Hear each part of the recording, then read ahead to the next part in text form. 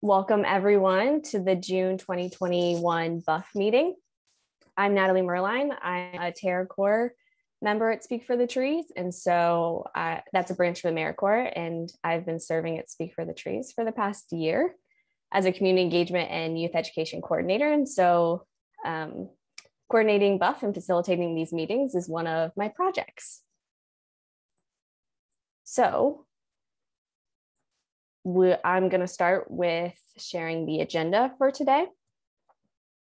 So we'll start with community updates like we usually do. We have a few updates from our end, and then I am going to hand it over to Heidi, who's here to talk about some tree removals that happened at McConnell Park in Dorchester. And Josie is here from Conservation Law Foundation to talk about some bus idling cases in Boston and how you all can be involved and maybe help with those cases.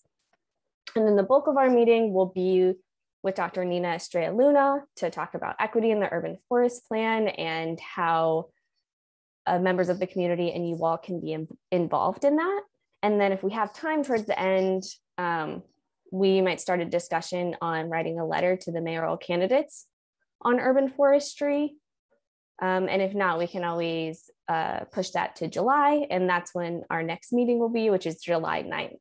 So with that, I'm going to stop sharing my screen and get started with a few updates from our end. And so there's a couple of events coming up. One is a couple months ago at Maryland, if you all remember, Marilyn Ray Smith spoke about a new municipal reforestation bill in Massachusetts, and there's going to be upcoming a informational event on that bill for community groups, nonprofits, and residents to just learn about what the bill means. And so that's scheduled right now for June 22nd, but I know we're pushing it back a little bit. So when I have an update on that date, I will let you all know.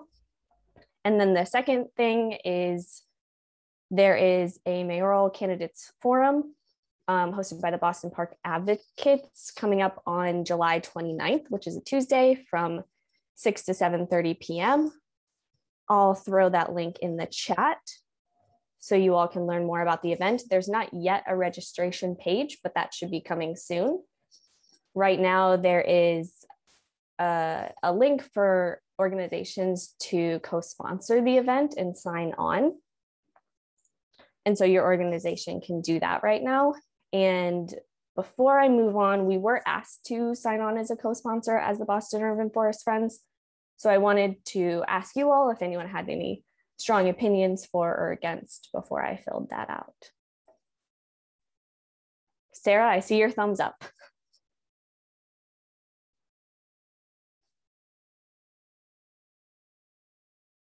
Oh, Marilyn, I see yours too.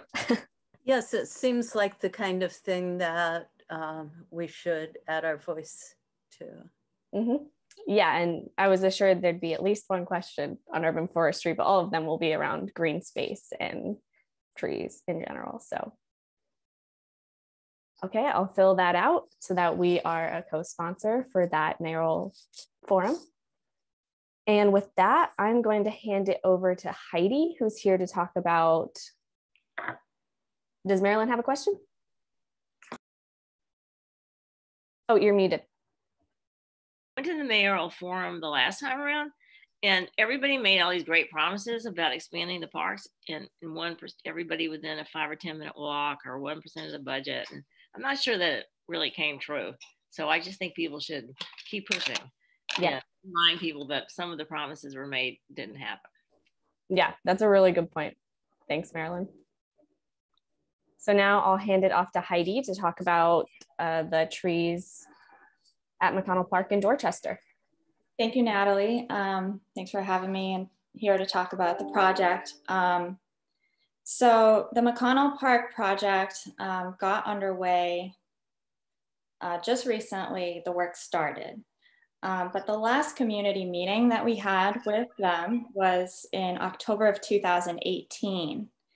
And since then, it looks like some of the plans have changed and there was no community meeting since then. On May 28th, they removed 32 mature trees from McConnell Park. On June 1st, they had a community meeting about it. So I was not happy that they had the meeting after all the trees were already removed and there's nothing we can do about it. The reason they had to remove the trees was because they are raising the whole park by 3.5 feet. However, they removed trees on the edge of the park as well, which I believe did not need to be removed. They also removed a very large sycamore tree, which is on the edge of the park. It was a group of 6 sycamore trees. And when I heard that they were going to be removing trees, I said, "You're not taking down those sycamores, right?" And she said that the project manager in the Parks Department confirmed that they would not be taking those down. However, a neighbor called me and said, "They're taking them down." So I ran down there and talked to the project manager who was on the site and one of the trees was already down, and he said it was a mistake. Jesus Christ. And then I contacted the project manager that I had been emailing, and she said that she apologized. It was not a mistake, that it was planned to come down. And I just didn't understand why, because it was directly in line with the other copes of the sycamore trees there. I was not happy about that. But anyway, just another update about that project is that they are planning on planting 56 trees. So it's a nice number of trees, but it does not replace, as you all know, mature trees. And they also gave the number of that they're going to be planting 3.5 caliber trees, which to my understanding is pretty small. I don't know if maybe you guys have a better understanding of the size of the trees, but I thought that sounded small to me. When I inquired about nature spaces in the park, well, you know, like plantings, like flowers and whatnot, they didn't really have an answer. They said that there was some nature space planned for the drainage areas in the ball field. So for those of you not familiar with McConnell Park, it comprised of baseball field, playground, and then green space, passive areas. When I inquired about maintenance and watering, they said that the contractor is in charge while on site, but gave no information on what happens after. So I'm not confident that the Parks Department will maintain the trees that are planted, and basically the city doesn't have a good track record of keeping young trees alive. But that's my update. I'd be happy to take any questions about the project. Yeah, I just want to say thank you for sharing. And it's sad to hear, you know, these updates. I feel like usually they're happening every month. And I mean, more often than that, but at our meetings every month. And that Boston Urban Forest Friends is here to support any efforts that you have going on and support in any way that we can. Thank you. Sarah?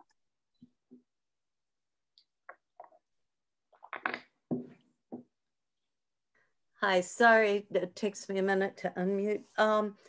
I was wondering how they came up with the number 56, because in my head, if 32 came down, a 2-to-1 replacement might be a nice target for the replacements. That's and they're close.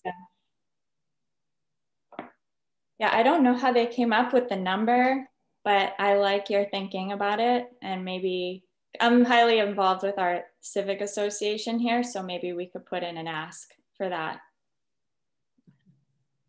Marilyn?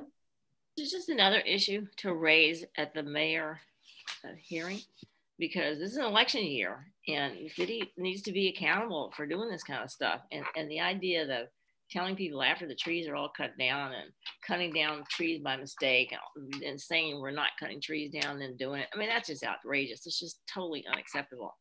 And people need to hear that voters are really angry about that. and because that message will resonate. People stopped the cutting down of trees in Milne and Cass because they got there before they had a chance to cut them down. If they had been there a week later, those trees would have all been gone. And so they knew that. So they just moved in the dark and then said, oh, so sorry. Gee, we forgot to tell you. I mean, you just can't have that. You just can't. I mean, I don't live in the city of Boston, but you guys do. And you just need to be outraged. It's just not acceptable. Meanwhile, everyone's touting their big urban forest programs. Come on. Sorry. I totally agree, Marilyn. And at none of the community meetings that they talk about the trees, and then suddenly, you know, we understand a few had to come down because they're raising the park, but what they did was totally unacceptable, especially having the no community meeting like recently, and then just cutting down all those trees. Yeah, thank you. They knew that if you knew about it, you would stop it. Right. That's why they didn't tell you. This is not an accident. Don't think this was some kind of mistake. I used to work in government. They know exactly what they were doing. Molly, I saw your hand was up. Did you have something to ask her, Steph? Yeah, just a comment. Yeah, I'm sorry to hear that this happened. So I'm Molly with DCR Urban and Community Forestry. But I just wanted to comment on the size of the replacement. And obviously, you know, tree that's planted is going to replace, certainly not right away, what was removed. But 3.5-inch caliper is probably pretty average for what municipalities like Boston would plant for this kind of project. If you get much larger than that, it can be harder for the trees to establish and survive. So at least that sounds, you know, the size sounds pretty reasonable from a just, you know, arboricultural perspective. Thank you for that information. I didn't know that. Thanks. Real quick, we'll just take one last thing from Liz and then we'll move on to the next person. Liz? Oh, you're muted. Liz, you're muted.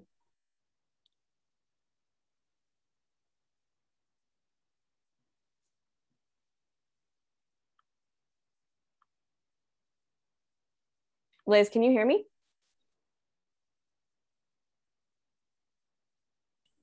There you go. I have the same problem. Yeah. We did not have advance notice. And in fact, the butters didn't get notice even of the planning process. So it's a very screwed up process for this park. And there were two of us prepared to strap ourselves to the tree, but it had already been cut down, the 100-year sycamore. I really think we need to take some fairly vocal action. The Civic Association, I'm not sure where they stand on this. It used to, I mean, the people who have been here for a long time know that years ago this would not have happened because the Civic Association would have been on top of it. And if they had come in here, they would have been down en masse to stop it until they went through the process properly. But since it's all done, what do we do now? I think they really need pressure for planting more trees and maintaining more trees. They can do it if they choose to do it. Yeah, that's right. Thank you so much for sharing. And I saw in the chat, Dorothy mentioned it's worth pressing the numerous candidates for city council on this issue as well, not just the mayoral candidates. So that's a really good point. So thank you, Heidi, for sharing. And like I said, we are here to support in your efforts. And with that, I'm going to hand it off now to Josie, who's here from Conservation Law Foundation to talk about some bus idling cases. Thank you, Natalie. Hi, everyone. My name is Josie, and I'm with the Conservation Law Foundation's Clean Air and Water program. I'm just going to take a couple minutes to talk about a few ongoing air pollution cases that we're working on and how members of the community can get involved. So CLF is currently in the middle of a few Clean Air Act air pollution cases against bus companies that have been violating anti-idling laws. And a big part of these cases is that if they end in settlement, which they usually do, the polluters have to fund supplemental environmental projects that are carried out by local nonprofits and aim to fix the problem that the polluter was creating. So in these idling cases, those projects can be things like tree planting and discounted T-passes. And just as an example, Speak for the Trees actually received some of the funds from a former settlement back in, I think, January. So as for how community members can get involved, in order to bring these cases and establish legal standing, we need to find local residents who would like to participate as standing witnesses, which are basically just people who live or spend time in the affected areas and agree that the pollution should stop.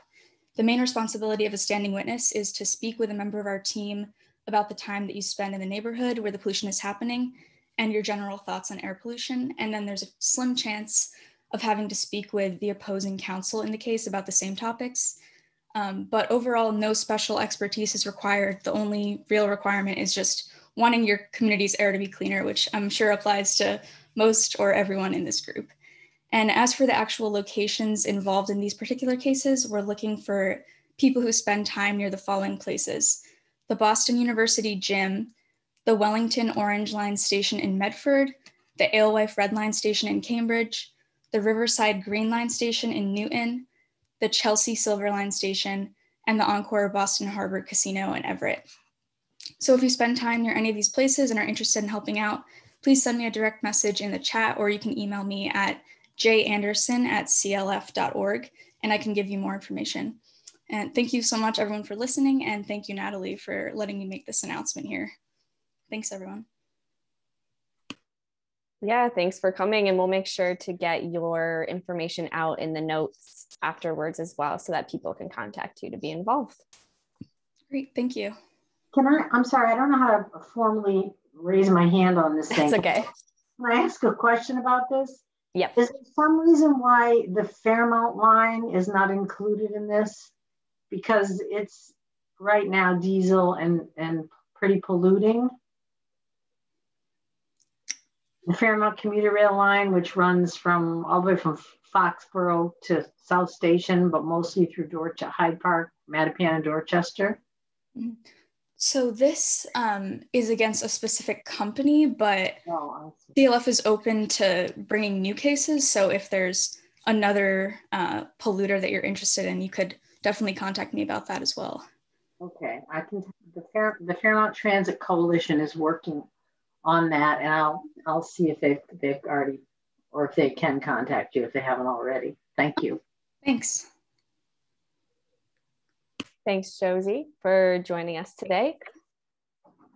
And with that, I'm going to transition it now to the bulk of our meeting, which is going to be a discussion and Q&A with Dr. Neenah Luna-Estrella, who's here as the equity consultant for the Urban Forest Plan, and she'll be talking some more about equity, and then also how you all and the community can be involved in the Urban Forest Plan process, and how there are different ways to be involved, and she'll break that down a little bit more. And so with that, I will hand it off to Neenah.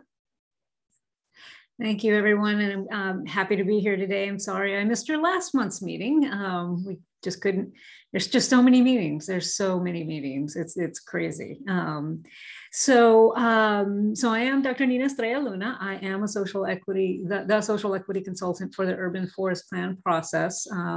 That's what I do. I used to be a university professor as a political sociologist and law and policy scholar.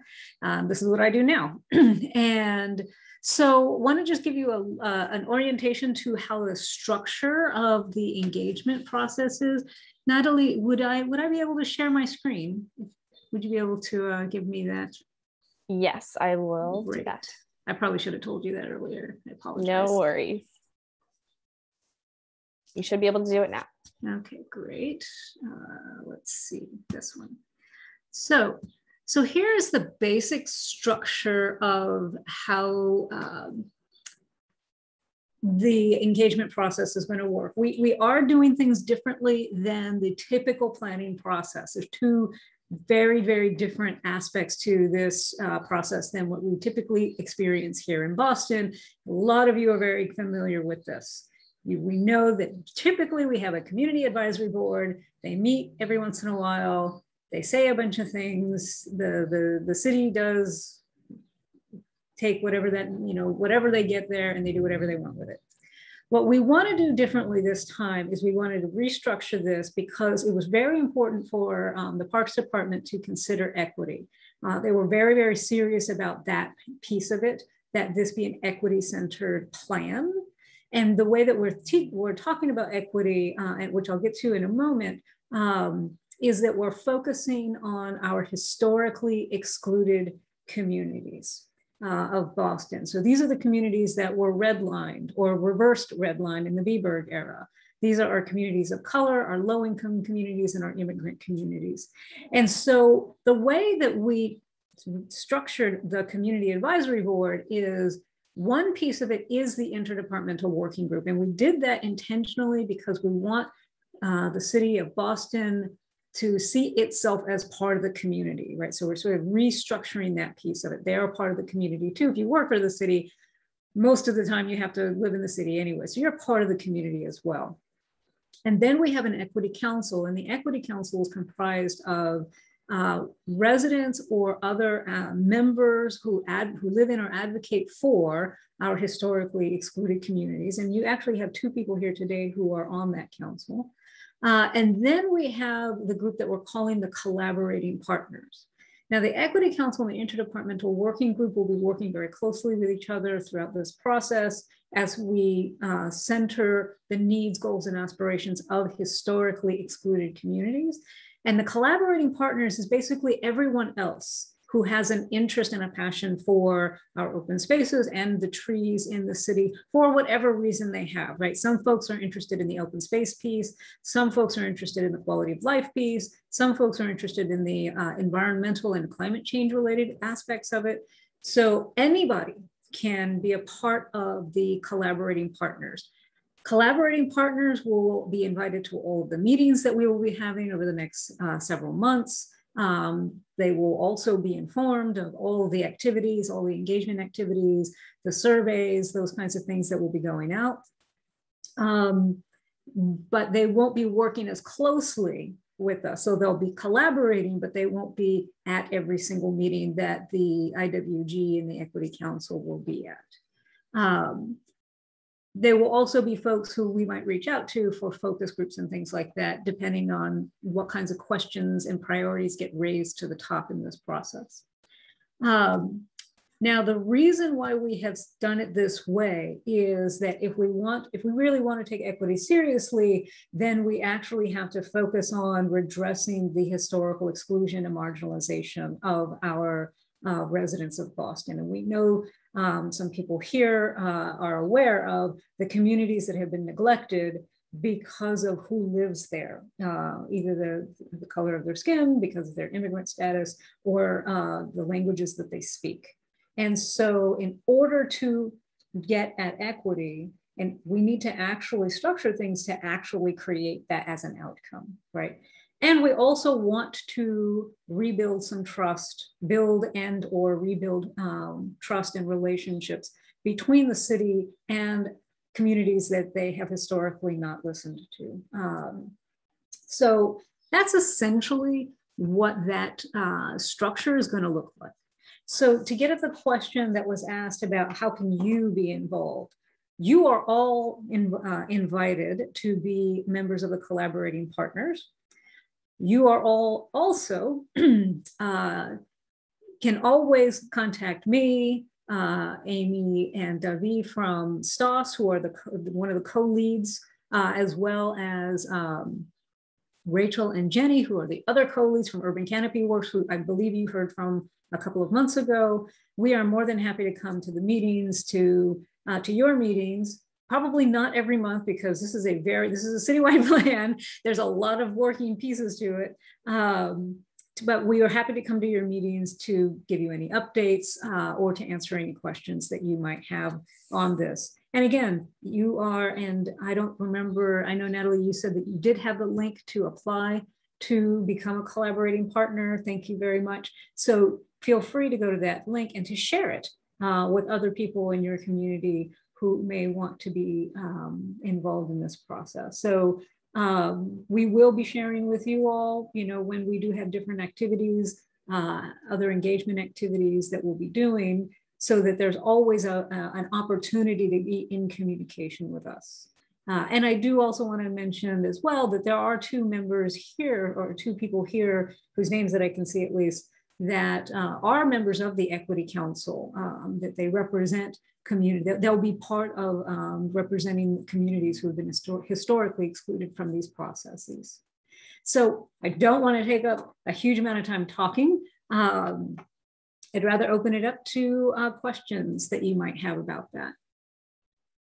Yeah, so if you have a question, if you could raise your little blue Zoom hand, that would be great, because you'd go to the top of my screen. But if you can't figure that out, you can raise your actual hand and I'll try to find you, or just throw your question in the chat also.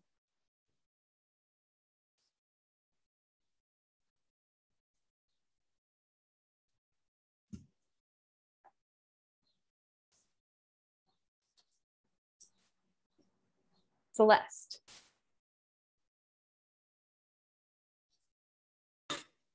Excuse me.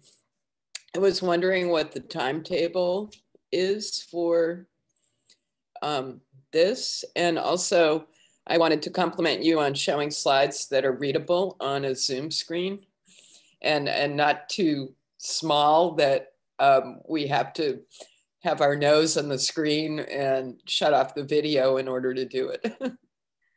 So on that last one, thank you, Celeste. On that last point, one of the benefits of working with a design firm is that you have people who know how to do things like that. So yes, I totally agree with you, especially as somebody who used to teach online. So the time frame is the Equity Council will actually have their first meeting this month, and that's just a get to know, so the Equity Council members get to know each other. We want to build relationships across the city, obviously, because as we all know, there's going to be the work to create the plan, and then there's going to be the work after to advocate for the policies and the budgets that are going to be needed in order to implement the plan, right?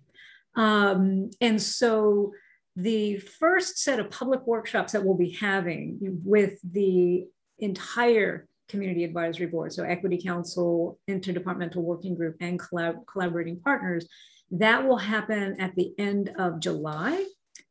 So it'll be monthly meetings, monthly 2-hour meetings, July, August, and September. And Urban Canopy Works will be pulling us through a process where we will be learning about the trees as part of the inventory that's happening right now. So some of you may know, if you've been following, there's an inventory happening across the city of the street trees, in particular, so all the trees in the right-of-way. Mm-hmm. So as well as some other analysis that we're doing from a variety of different sources. So we'll be learning all about that. We'll be learning about, and this is, by the way, the other piece that's different. We're not just looking at the trees themselves and how do we create and build an urban canopy that's resilient and equitable, resilient for climate change in particular, and equitable, but we're also going to be looking at the policies and the practices in the city that might contribute to or detract from building a healthy, resilient, equitable urban canopy. And so some of the things that you mentioned that I made note of, around things like, the confusion about what trees are going to be felled and the timing of things and who has oversight over what, like these are things that we want to hear from people about. That's what will happen in those meetings. And we will be investigating, and Urban Canopy Works will actually be doing a lot of work on identifying what kinds of policies we probably either need to revive, because as some of us know, if we've been here long enough, there's probably policy that the city forgot it had. There's authority that the city forgot it had that it just needs to revive, or it needs to be revised, or it needs to be created, right? And then which ones of those need to be an ordinance, which ones of those could just be policy and practice, right? So that will all happen through a series of conversations, interviews, and focus groups, July, August, September, and then also into the fall as well. We'll be doing a variety of other engagement activities in the fall. The ideal is we hope to have a plan in the early part of next year. So January, February, March, that's sort of where we are hoping. Thank you. It's very helpful. Mm-hmm.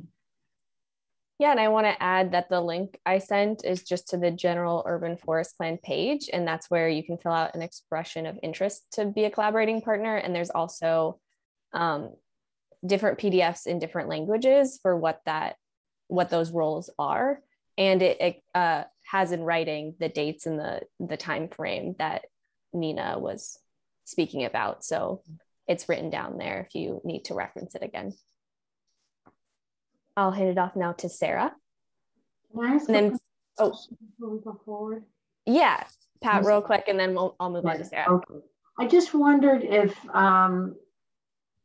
in these discussions, whether it's in the various committees or in the community process, or where exactly, looking at the city policies, there'll be a discussion about what's happening in the city with development, because that has an enormous impact on existing tree canopy and on planting new trees. And it seems as though they're being talked about, they're siloed. You know, we're talking about development over here and urban forest over here. So will they be kind of talked about together? Yes, as a matter of fact, we have on the interdepartmental working group, we have members of BPDA, as well as folks from D&D and ONS who are going to be, and for the folks who are new to some of these acronyms, so BPDA, the Boston Planning and Development Agency, it used to be known as the BRA, Boston Redevelopment Agency. D&D is the Department of Neighborhood Development, which also has responsibilities for the smaller parcel developments that happen, as well as Office of Neighborhood Services. And that's the office that is primarily responsible for doing that interacting with the community on the more day-to-day side. So they're the ones that, when there's a development happening, for example, they're often involved in the sort of notification processes and things like that. Interesting, to your point, in our first meeting with the Interdepartmental Working Group, the IWG, we had staff from BPDA who were very excited about this, in large part because they feel at this moment that they would like more authority in order to protect the trees in these development processes. And so one of the things that gives me some cautious optimism about this process compared to a lot of our standard Boston planning processes is that there's a lot of folks who are now working for the city that do want to see change. Change is not easy in a city as old as ours and with the kind of culture that we have here, but this is an opportunity to begin to build a different way of doing things, both from an equity perspective, as well as just from a general doing things right perspective, so that we move away from the sort of path that history has put us on, right? And so hopefully we can build the relationships that would need to be built, you know, across all the stakeholders, so that after this plan is actually developed, those relationships can be there to push this forward. Oops, excuse me. Thank you, Pat. So is it me now? Yeah, Sarah, you're good to go. Excuse me. This isn't my question, but as a follow-up to Pat's, is the Boston Civic Design Commission part of the Environmental Working Group? BCDC? Yes. Sometimes I have to think about that because we talk in acronyms so often that we forget what their actual names are, right? I have to go back and look. I'm not entirely sure. The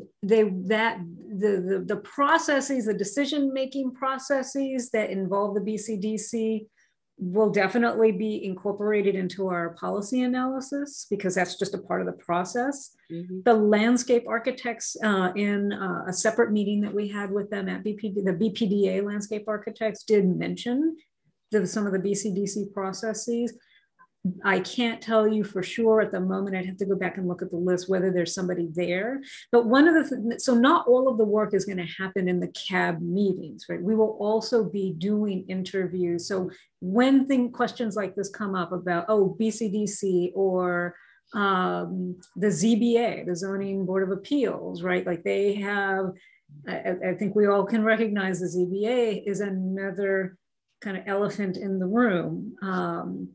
And so there will be opportunities for us to kind of have those conversations with them so that we can make some of the recommendations that the city is hoping to have in order to move this forward.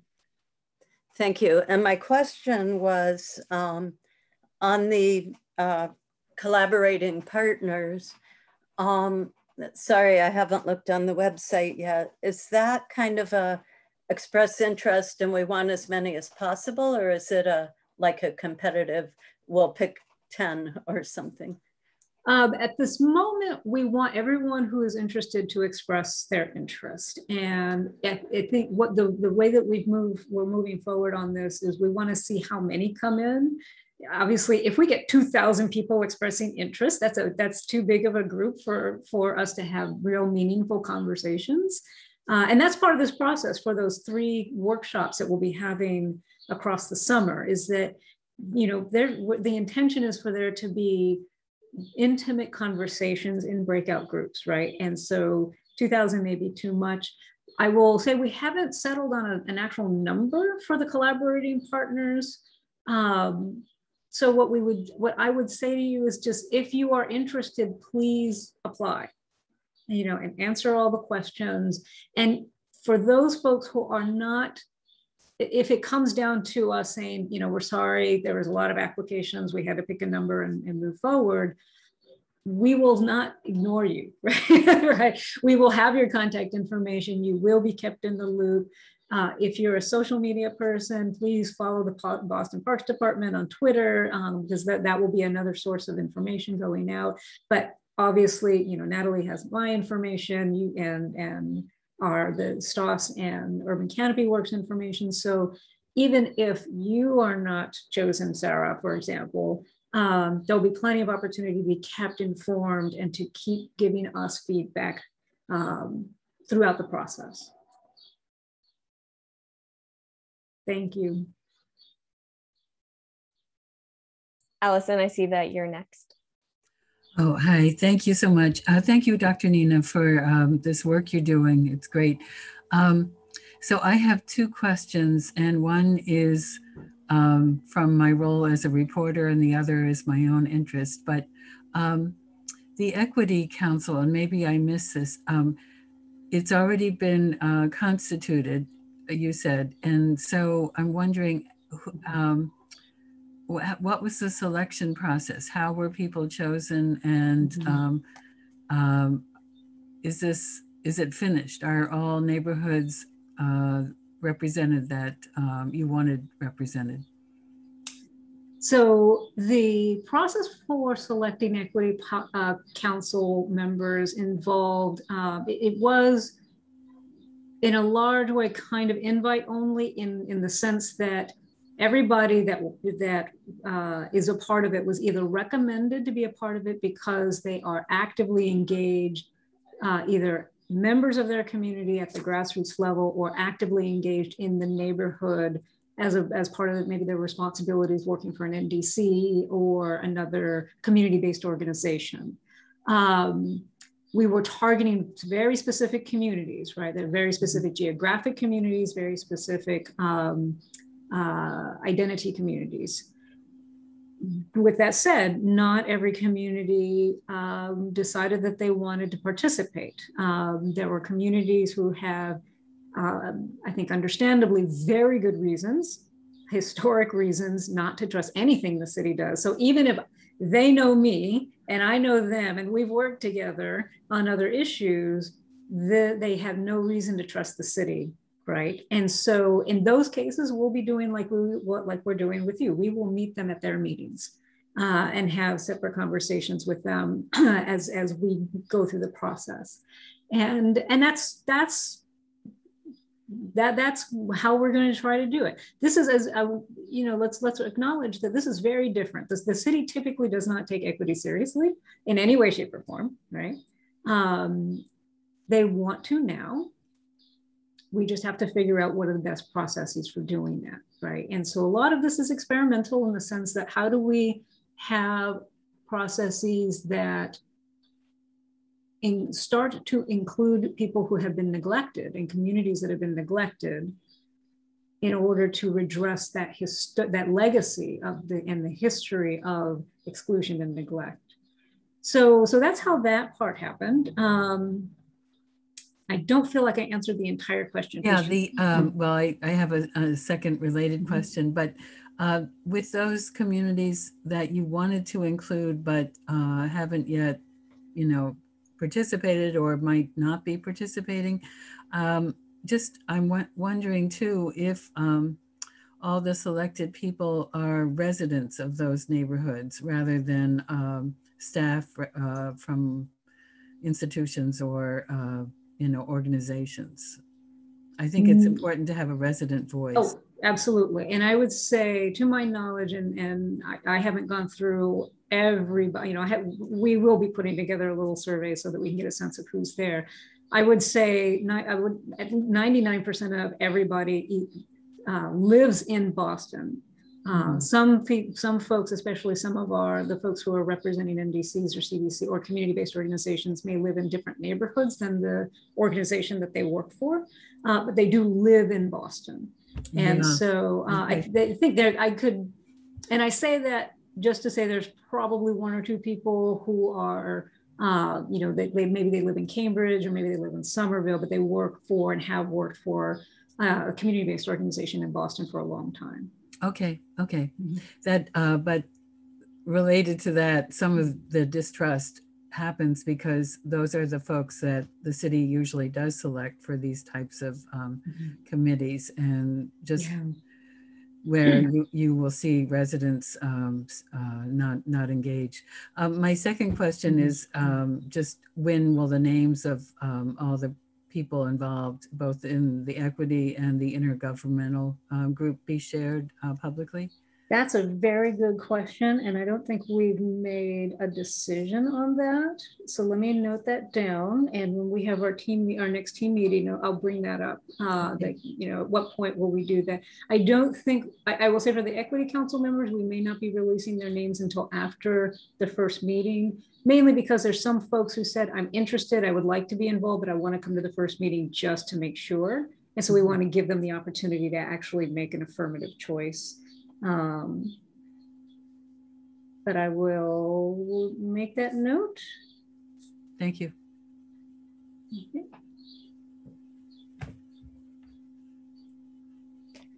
I don't think I see any other questions in the chat, but I still wanted to keep the floor open if someone else had a question. Or a comment. You can yell at me too. Yeah. I'm used to it. I used to be a university professor, and it just goes all the way over me. I'm happy to keep going. If Natalie, just with one more, just go for it. I'm assuming elected officials are not involved in any of these three groups. Is that correct? That would be correct. And it's interesting that you say that, because when we think about what's going to need to happen on the other end of this project, right? That the advocacy that's going to be needed and that kind of thing. It has come to my attention recently, and not everyone here knows who I am, but I've been very politically involved in Boston too for quite a long time. I live in East Boston, so as you might imagine, we have our own similar issues to some of the things that you all were describing. At some point, we will probably have to think about how to make sure that at least elected officials are aware of what's going on. I will be transparent that a couple of people who, the staff members of certain elected officials have reached out to me because they know me and we might work together in other initiatives, just to say, hey, we're interested. And I make it very clear, like, yeah, you're not necessarily eligible to be on an equity council or even necessarily collaborating partner.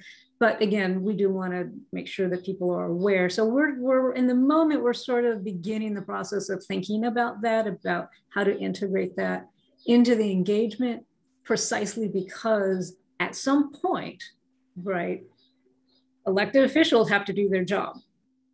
right? They have to pass policy, they have to pass ordinances, they have to do their accountability.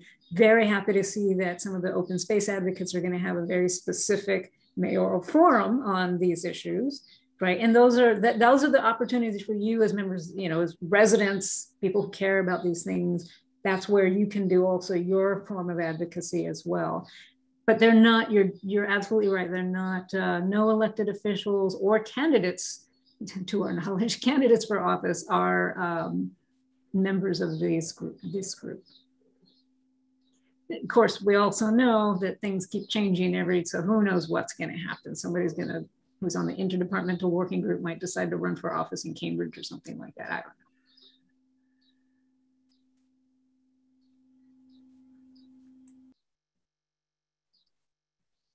I see Neenah Porter, if you want to ask your question.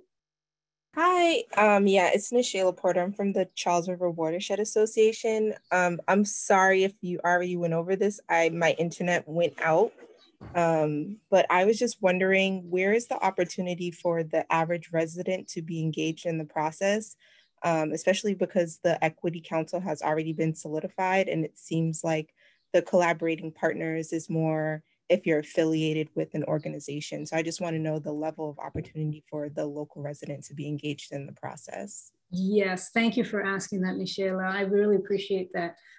So anybody can apply to be a collaborating partner. You don't have to be affiliated with an organization. So please share that information with anybody that you know who's passionate about trees, or the relationship to trees and either environmental issues or community well-being or health or whatever. So anybody can be a part of that. We also will be, so this is another way that we're going to be doing things a little bit differently. Typically, you know, what typically happens is the consultant will do things like open houses, right? So some of you who are, I see there was a reference to the Moakley Park redesign, right? So Stoss has been involved in that. And they did these massive, like week-long activities at Moakley to get the public thinking about, and the public that goes to Moakley Park, thinking about how that park could be used differently. What we will be doing is, partly because of COVID, and despite what some people think, we are still in the middle of a pandemic. At least my community is still in the middle of a pandemic. So we want to do things in a COVID safe manner until this gets a little bit more better controlled. So we will be going to where people are. So if there are neighborhood groups, and to us, you don't have to be a civic association necessarily or connected to a community-based organization. If you are part of a local group of parents that get together, at your local tot lot or whatever, and you want to bring some folks together to hear more about this, we are open to trying to schedule that with you. So we want to broaden this out as much as we can, outside of the standard spaces and places where that happens. We will also be doing things, and it should be released today, I think. We will also be doing some social media related engagement activities. So if we don't see it, hopefully it comes out. We are starting what we're calling a photo voice project. So we're asking people to just basically submit to us either via I believe it's via social media or via an email address, pictures of trees that have meaning to them and tell us why.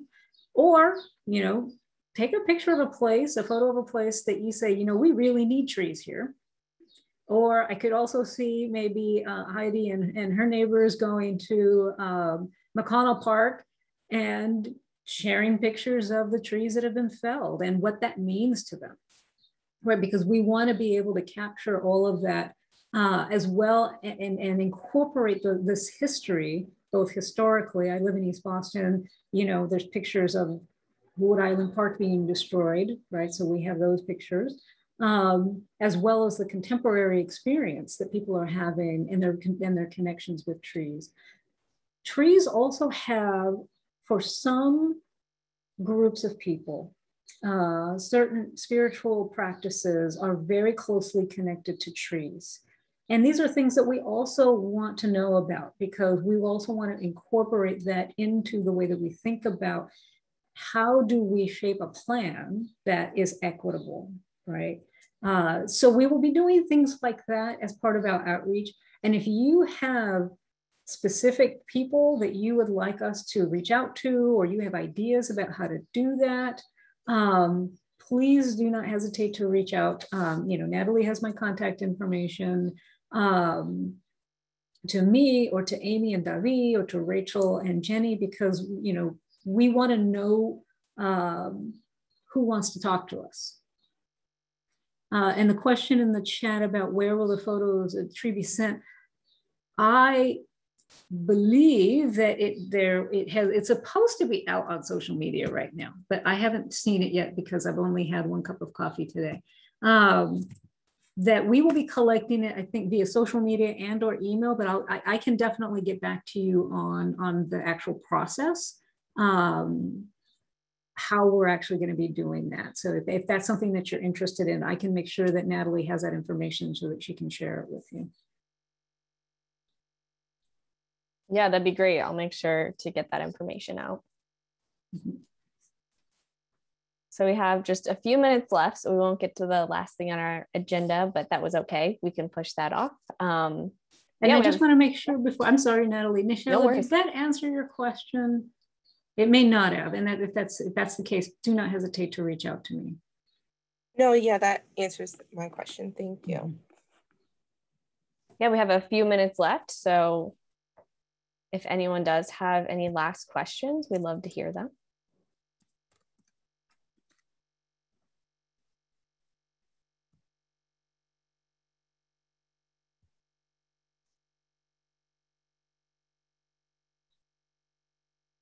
I don't see anyone else raising their hand. So if you do think of questions after this meeting, I'll make sure to share out Neenah's contact information and you can always contact her. Oh, David, do you have something? I just wanted to say hi. My daughter just graduated 8th grade, so I couldn't join today.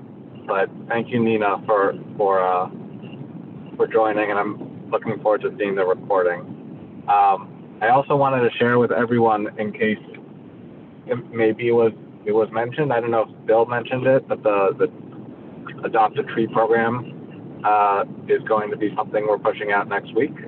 So stay tuned for a little more on that. Neenah, I will share that with your team too. It's been a long time in coming. Yeah, but I don't know if there's something else you want to add to that. You're muted. Okay, sorry. No more than, as David said, rolling it out next week in collaboration with actually Boston Parks and Recreation. So we've worked closely with the department as well as Speak for the Trees. It's electronically based. It'll be online. Hang tags will be hung from each one of the new trees that have been planted over the past 3 years in East Boston in the Ellis neighborhood in the South End. So it really will be, we believe, a model for the rest of the city for any other neighborhood that might want to jump on board. It's going to be pretty seamless for somebody to be able to do that and keep these young trees alive. That's it. Thanks for the update, David and Bill, on that. And we'll keep you all updated as that continues to unfold throughout the summer. And yeah, I just want to say a huge thank you to Neenah to coming to this meeting and answering questions. And I know it means a lot to everyone to be able to speak with you and have a dialogue with you about these issues. So I appreciate that. And before we end, I just wanted to talk a little bit about that last agenda item that we had that we couldn't get to, that we can talk about more next meeting, which is writing a letter to the mayoral candidates about what we want to see with regards to urban forestry. I know that if you've watched the past couple mayoral forums on climate or climate justice, there's been a few trees have been brought up a lot, and the candidates continue to say that they're important and they love trees, but there hasn't been a whole lot of substance with regards to what they're going to do and their policies will be. And so we were thinking that we could get together a group, or Speak for the Trees can help write a letter to the candidates to say, this is what we, the community in Boston, want with regards to urban forestry. So we want to have a bigger dialogue on that. And so I'll keep this in the notes as well. But if you want to start thinking about what you want to see, we can have a bigger discussion next month about that.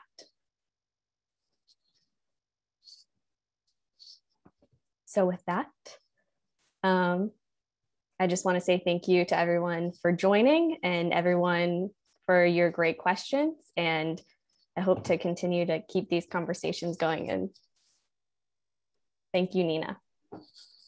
Thank you. Stay warm, everybody. Bye, everyone.